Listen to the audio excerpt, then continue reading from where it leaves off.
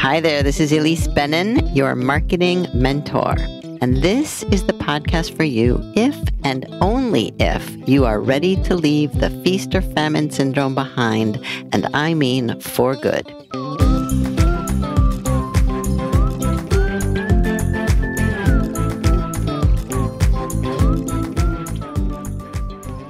Money is complicated, especially for creative professionals trying to earn a living at your creativity. But it doesn't have to be that way. And today, my guest, Austin L. Church, returns for an encore episode to share his take on pricing your creative services.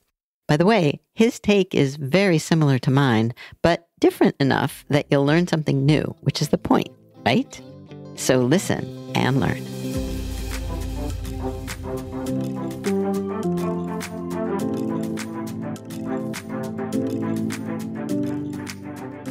Hello, Austin. Welcome back for your third episode in the series to the podcast. Hello, Elise. I love the series. Thanks for the invitation. You're welcome. And who knows how long the series will go, because we definitely keep having things to talk about. We do. So today, and I think we kind of hinted at this in episode number 2, which I will link to also, but we decided we need to talk about pricing for freelancers and creative professionals. And I know that you've been working on that idea and maybe even working on a book. Maybe it's even finished, so you can give us a little update on that. But first, tell the people who you are, please. Well, my name is Austin L. Church. I am a freelancer and freelance coach and consultant and writer and more other things I won't go into. And I love talking about pricing, which I think makes me a bit of an odd duck. What do you think? Yeah, you are an odd duck, and including for that reason. But we're birds of a feather, as they say, because I love talking about pricing and I love the money conversation. And those two things are inextricably linked in my mind and in my process. So I think where I want to start with this is to talk about the complicated relationship that people have with money, and especially as it relates to creative professionals and freelancers. So, and you can, speak for yourself as well as the people that you know and work with. I always appreciate, the personal side. So let's start with that. Do you have a complicated relationship with money, Austin? I'll say it's a lot less complicated than it used to be. And I can tell a very short story that illustrates this. So I went and did my master's in creative writing, focus on poetry, finished the program in 2008. Soon after, I ran into one of my old colleagues who is getting his PhD.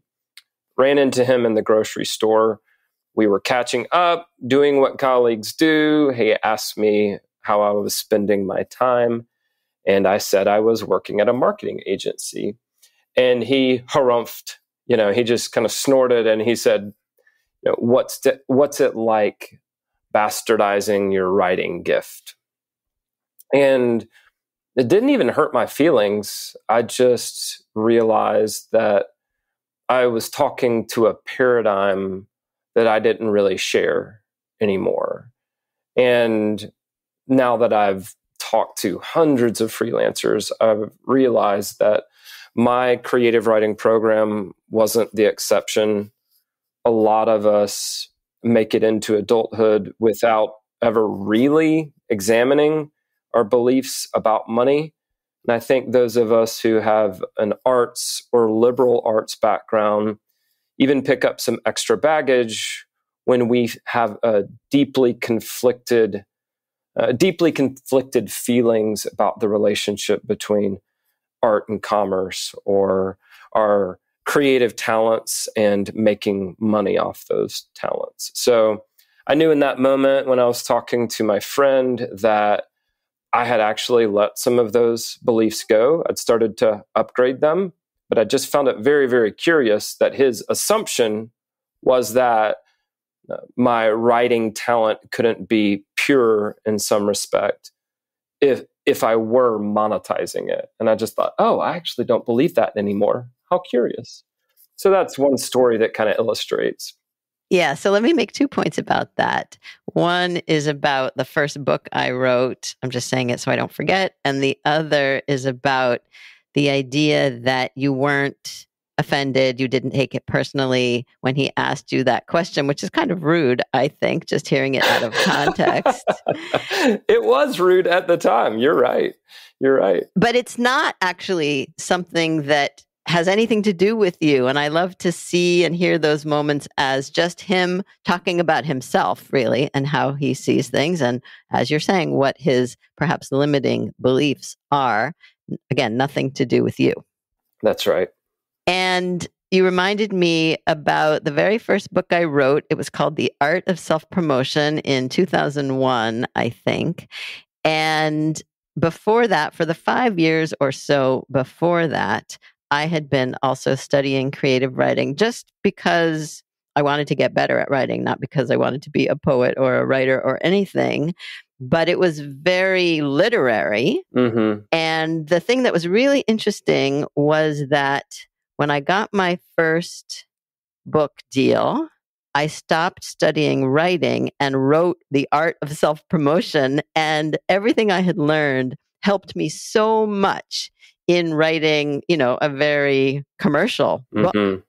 I love it. So yeah, that was actually never a belief that I held, but I know a lot of people do compartmentalize and imagine actually also that somehow money or the commercialization or the monetization of a quote unquote art taints their art, which I don't think so at all either. Well, I'm really glad that you brought up that idea that wasn't a belief set that you had.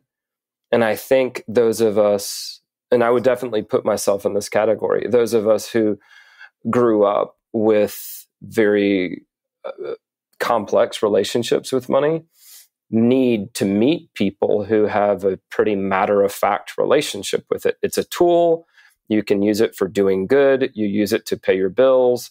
Some people develop an unhealthy attachment to it, an obsession with it. Some people do that with their cars. Some people do that with food. Some people even do that with exercise. So it's just something that humans do. Or other people, right? So some people, we're really good at ruining things for ourselves if we become fixated on them, right? And so I think creatives in particular need the Elises of the world to raise an eyebrow and say, well, I don't believe that. Tell me how you came to believe that, so that we can honestly divest ourselves of beliefs that are holding us back. And more importantly, just aren't true. Like there's more counter examples. There's more evidence that a different or opposite belief is true than there is evidence that this belief we have, that probably more an artifact of childhood than anything, this belief that we have is true. Many of mine simply weren't true. Right. And even if it was true early on in some form or another, I like to think about it as having an expiration date and it being way past its expiration date, because now you're self-employed and whatever they told you, they didn't know you were going to be self-employed. That's right. And would need to deal with money and have the money conversation. Otherwise, I don't think they would have embedded all of that garbage, if you will, in your head. That's so true. And we really are birds of a feather, because I talk about beliefs having a half-life where they start out as being powerfully true, perhaps, but over time they become less and less and less true. And then when you make it into adulthood and you finally put them out on a table like artifacts and you pick them up and you turn them over and you examine them one by one and you say, is this sometimes true, always true, or certainly false? And can I find counterexamples? And, to your point, when I looked around and I met the Elises, and even I met very successful and even critically acclaimed artists and poets and writers who were wealthy, suddenly the belief broke. And I thought, this just doesn't work anymore. Which beliefs will serve me better? So that's been my journey, at least. Yeah, and I think I was definitely lucky to have been raised by what I would call, in retrospect, a slimy salesman who who, when inflation happened, I remember very clearly in the 70s, he said, well, things are getting more expensive. We're just going to have to make more money, and went out and did it. And Wow. that's what I watched. That was my model. And so that's my attitude that I'm bringing to the world now. Well, we need that. And I think I'm much closer to that now than where I was before. And I have evidence for that because I taught this cohort-based course called Business Bootcamp for Freelancers. And I was checking in with all of the students afterwards. And at least I was shocked when I asked them what was most powerful or important for you. And they were all talking about matter-of-fact conversations about money. It wasn't my brilliant intellect. It wasn't all of my just earth-shattering ideas. They were like, it was finally nice to have an open and to some degree dispassionate conversation about money with peers, like with other people who want to make more money, but may have secretly felt guilty about that desire. Oh, and wait, you too, and you too, and you too. And there was this one guy in the group, Jay. His story was very similar to yours. He was like, I don't know what the big deal is. I've just always seen money as a tool. And everyone else was like, oh, that's so healthy, right?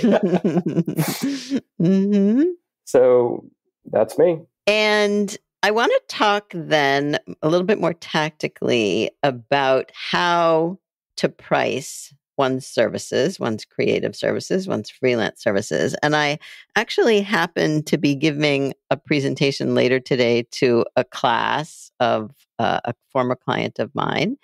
And it's about proposals, but she said yesterday, oh, could you also talk about how they should approach pricing because they're asking. So these are students who are in college and haven't, maybe they've done some things on the side, but I thought it would be a good opportunity to throw out there my approach and what I plan to tell them, but also to hear if you have a different or similar approach. Great. So my approach is very simple, and it has nothing to do with any kind of going rate. Everyone always imagines, oh, there's a going rate for this and a going rate for that. But I disagree. I really don't think there is. And if there is, the clients don't know about it. So it's not going to help you. So the way I approach it is it's a 3-step process where you, number one, figure out what you need, what your floor is to survive, right? To cover your expenses, to make a profit. You need to know what your bottom line is in terms of your hourly rate, and then use your hourly rate to build a project fee. And step 2 is you find out in the money conversation, and which is hopefully the first conversation that you have with a prospect after you've demonstrated your value, not before. You ask and find out what they can pay, what they can afford, what they have in mind, what their budget is. Those are all kind of variations of the same question. And then step 3 is you come to a price together so that each project is kind of custom priced. Maybe eventually, you have some standard pricing because you do the same things over and over. But I really think pricing is a collaborative experience with a prospect that allows you to see how easy they are to work with, to talk to bring things up with, how flexible they are, how responsive they are. It's just a perfect practice experience before you jump into bed, as it were, with them. So that's what I tell people to do, but they don't like that because it's not a formula. And that means they have to talk about it, over and over with different clients. And that's just not what they're looking for. But I think that's what works best eventually. So I'm curious both what you think of that and how do you answer that question? Well, what I think about it is that it is very honest and very succinct. And I'm pretty good at the honest part. I'm not so good at the succinct part. So my process is very, very similar to yours. It is more formulaic. It's It starts with a survival rate, and it's very similar to that baseline that you talked about. Like, what do I have to make as an effective hourly rate in order to support myself, pay my utilities bill? What is that number? And then I have some calculations for helping people change that number based on how many numbers or how many hours they can realistically work in a year or any given week. And it's never as many as they think. How many weeks of vacation or time off or sick leave do they need to realistically expect to take? So try to find a realistic, and I call it a survival rate. This is how I break even. And I'm with you in that, regardless of all of the talk about not trading time for money, I still think an hour of time is the best basic unit of measurement for calculating. Private project fees, the ones where you are satisfying your own need to know whether this price is sustainable or not. So that's the survival rate. Dream rate is exactly what it sounds like. I would love to make closer to this per hour. And then I tend to think of those two rates as bowling alley bumpers, where you step up to bowl with this particular project, and at least it's exactly like you said, you may bounce back and forth between the two bumpers as you're having a conversation with your client. And they didn't have the budget that you wanted. And so you're like, okay, that's fine. Let's dial back the scope accordingly. What would you like to remove? And there can be compromises on both sides. And to your point again, if the client is unwilling to compromise, come down a little bit on scope or come up a little bit on price, that's a pretty good indication that this person won't be a great client to work with if they're uncompromising. So my approach is very similar to yours. I just maybe include a bit more numbers because it's kind of the way my mind works. My basic rule of thumb, and I'll end here, is what amount of money would you feel great about making for that amount of work? And I really do think it can be as simple as that a lot of the time. And so I just want to underscore a couple things you're saying also. One is that your dream rate essentially is where you start in the conversation with the client. You don't tell them, and you're not giving them your hourly rate anyway, but you build your project fee, let's say, on the dream rate, starting high, and then, if necessary, compromise, adjust the scope, coming down. And that both of those things, I think, are anathema to a lot of creatives who think, number one, I should never come down off of the price I give. I've got to stick to my guns. I don't know where that idea came from, but a lot of people seem to believe that. They do, yes. And also the fear of starting high, right? Putting a number that's too high out there, and then they're going to vanish in thin air, which actually does happen when you're not in real time with them. Sometimes when they see that high number, they may in fact ghost you, if you will. And that's why I always insist on having the money conversation in real time. So you bring up a good point that freelancers are uncomfortable with that idea of starting high, because what if that causes the client to walk away in a huff? And to that, or to freelancers, I would say two things. One, most of the time that's not going to happen. If they do get sticker shock, then you can have a follow-up conversation with them. And then if they ghost you after that, well, that's again more on them than it is on you. It's not really about your price.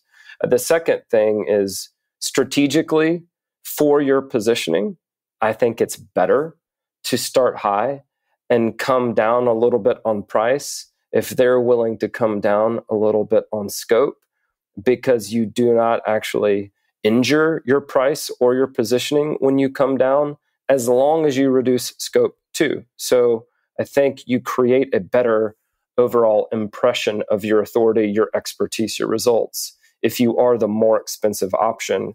And 13 years into freelancing, I've become convinced of that, I'll say. So I have a couple more questions for you, and then we're going to need to wrap up. So we might have a part 2 about pricing because there's just so much to talk about. But I know that you have written about and mentioned that you see pricing as risk management. And I imagine this is one of the ideas in your book. So tell us about what that means and how it relates to the book. I'd love to hear about the book.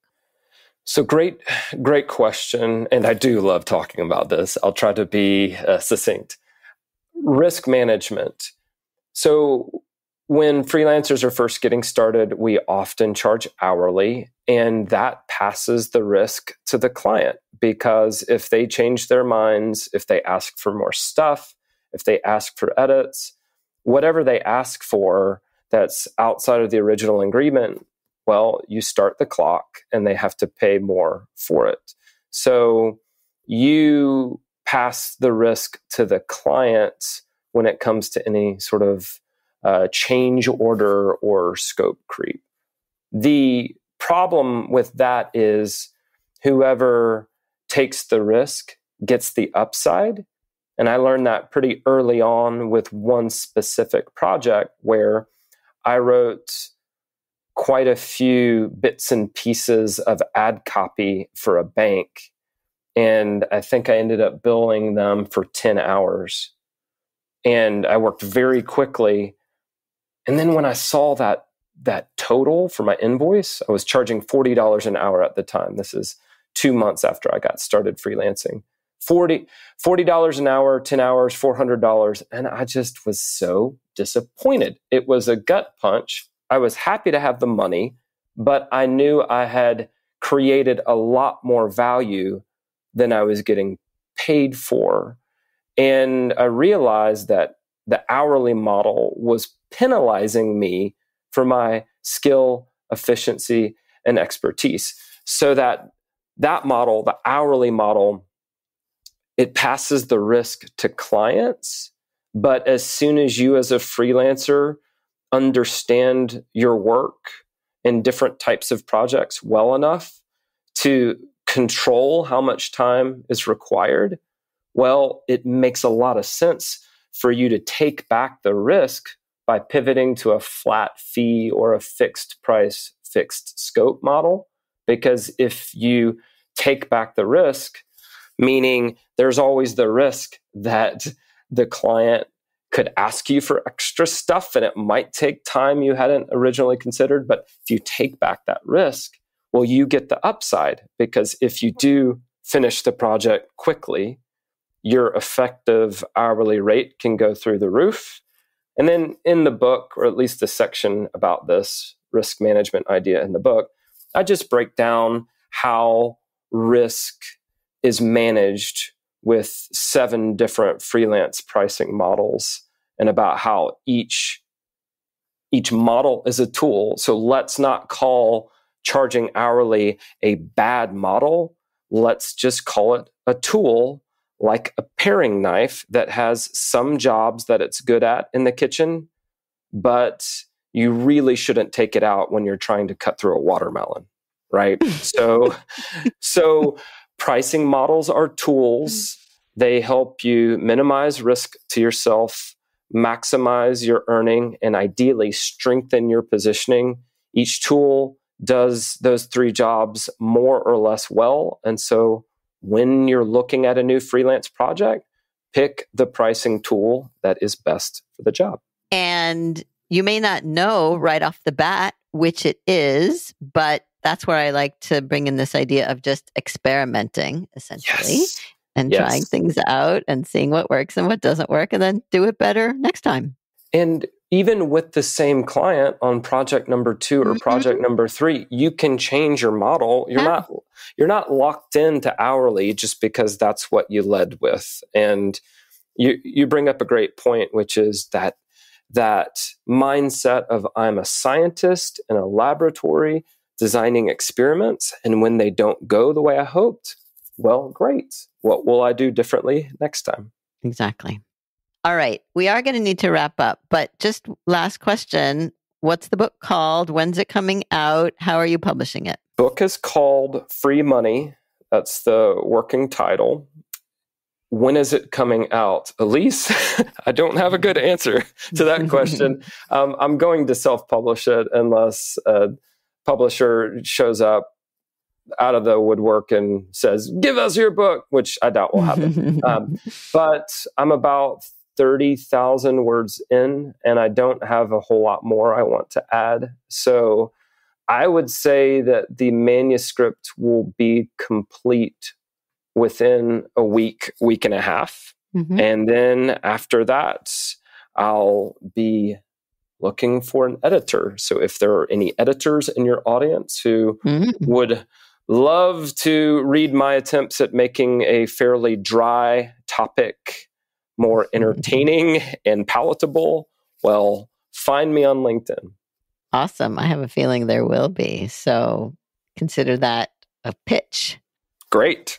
All right, Austin. So I'm sure we'll talk again, probably about pricing sometime soon. But thank you so much, and tell the people where they can find you and your material online.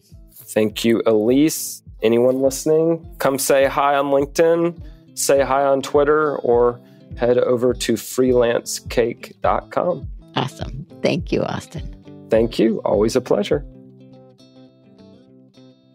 Oops, I forgot to ask Austin about a baby step. So I'll give you mine. Use practice prospects to get in the habit of using this new mindset and practicing this new conversation when the stakes are low, so that you can, little by little, let go of that heavy money baggage and ask for and get the fees you deserve, or, as I like to say, better projects with bigger budgets. So did you learn a little something? I hope so, because that's how this works, one baby step at a time. Before you know it, you'll have better clients with bigger budgets. Speaking of better clients, they're probably not going to fall in your lap. That's why I keep hawking my simplest marketing plan. If you want to build a thriving business on your own terms, watch for the brand new version coming in 2023. It will be simpler than ever. Get on the list to hear about it by signing up for my quick tips from Marketing Mentor at marketing-mentortips.com. That's marketing-mentortips.com. I'll be back soon with more conversations with creative professionals who are doing what it takes to ditch the feast or famine syndrome. Until next time.